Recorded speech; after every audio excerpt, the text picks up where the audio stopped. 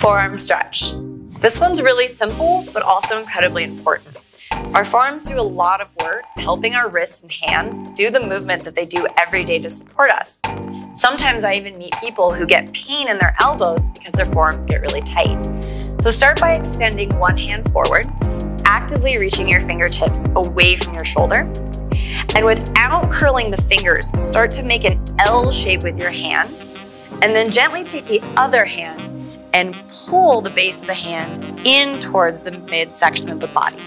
So I'm actively pressing out of my shoulder as I pull my hand down, and you'll feel that nice stretch across the top of the arm.